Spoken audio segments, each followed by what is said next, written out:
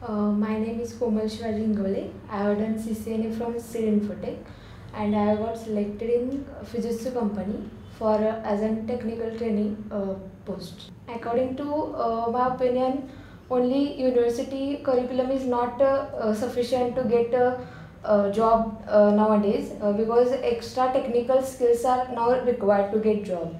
SEED has given me opportunity to start my career, so I'm very thankful for SEED. I studied CCNA, that is networking course from SEED Infotech. During interview, they asked me about what syllabus covered in your CCNA course regarding protocols and their AD values, protocol number. Yeah, during placement team helps me to get this job.